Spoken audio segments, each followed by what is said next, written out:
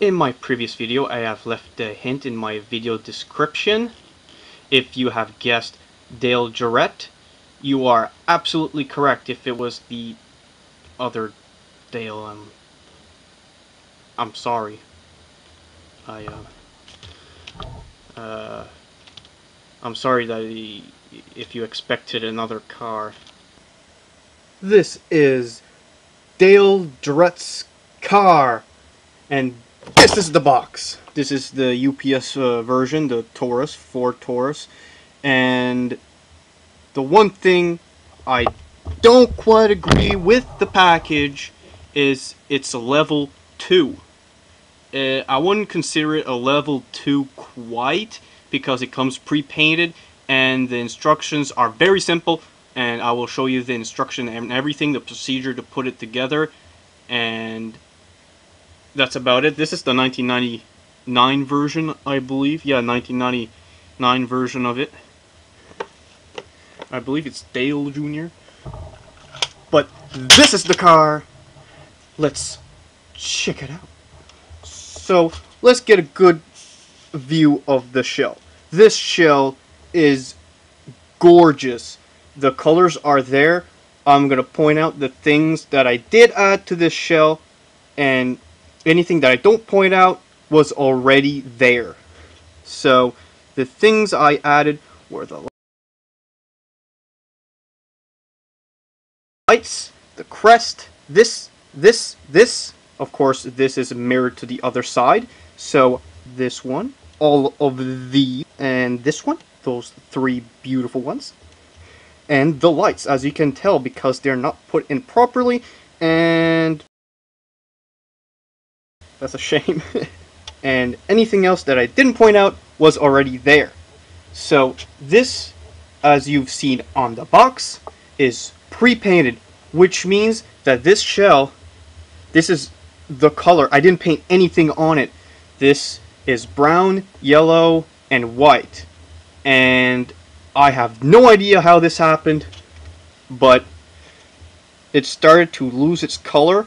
It was in a drawer all this time. I don't know how it discolored, but since we got the shell out of the way, let's start with the body. And this is all put together, and it's very simple. Like there's red, black, and gray. That's pretty much the only colors, unless you count the character in there. I can actually take it out, and this is a really good detail I really like. But the problem with this is it's rubber, and with age I already feel it kind of crinkling around. It's gonna break. Expect that to happen in the long run, so if you want to keep it in this good shape, I don't suggest keep bending that, and it's a really nice looking body. It looks better with the shell on. Under the hood, it's beautiful. It's really nice. It's a nice looking engine. The underneath is really nice, and the character, I did have my problems with it, but it wasn't the fault of the model. It was my own fault. I'll show you. All my models are made to be torn apart for this particular reason and more. And my failure of putting stickers on the character, I really messed up. But this is a really nice looking figure, and it particularly comes to life when you put it in. And I lost the steering wheel again a very long time ago. The other detail that I did add to this car was the speedometer, which is right there. Now the problem with this car is there has to be something wrong with this. There should be something wrong with it. I can't find anything wrong with it. There's nothing wrong with this. I mean, the color's perfect. I found it.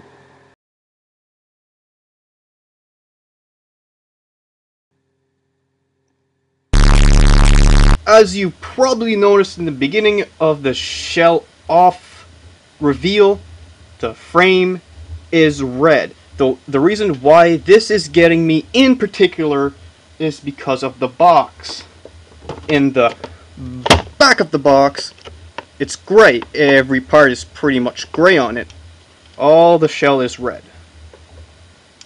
Except the engine and some of the parts underneath. I think there was something supposed to go there. I don't know. Even the body has a little kink in there. Like there's something that's supposed to go underneath of there. But I don't know. And I don't quite agree with this too much. With the sticker putting on the character, that's kind of hard to put on because it's quite curvy, like on the arms and everything else. And the other thing is the wheel pops off. And what this car can do is open its hood to reveal a very nice engine bay. The wheels fall. The wheels cannot turn.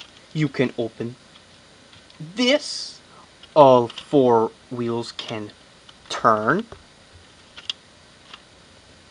On this model, I particularly really like the wheels. They really look nice, and they're actually quite my favorite out of all my models. I have one here that always seems to fall off. It's really nice. It even has a little break in there, revealing a really nice detail in there that my camera cannot show, and some really nice sidewall details, and is very good looking. And that's about it. Would I recommend this model? Absolutely. This is a very nice model. If it's to bond with your kid like a father-son type, this car is perfect. It's nice, it's easy, it comes painted, it just stands and looks really good. If you can get your hands on it, I would really recommend it, or any made by Mattel. Any that's the Dale Jarrett 1999, which is this one, I would recommend it. And anything that's Revell pre-painted with the model there, they're often really nice. The first step in this one is the character. Very, very straightforward. Nothing complicated except stickers. And the pipes, and just putting all that together.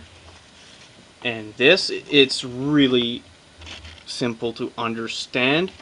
And then you got the engine together, putting more of the engine together, the side, and that's only one sheet of paper. So, very simple. It even comes with a free American flag. So, this ends the review of this beautiful, beautiful model. So if you like this video, leave a like. If you have any suggestions about cars, just nothing bothers me. Just go right for it. That ends the review on the Dale Jarrett 88 car Ford Taurus 1999 made by Revell. I hope you guys enjoyed the show, and I hope to see you next time on my next model review. I don't know much about NASCAR. I have never watched it occur on the track, but I do know one channel that reviews NASCAR races. The channel name is JB Racing News Reviews. He reviews things about NASCAR that I quite don't understand, but he seems to know quite some bit about NASCAR. And if you want to know more about NASCAR, you could go around on his channel and check him out.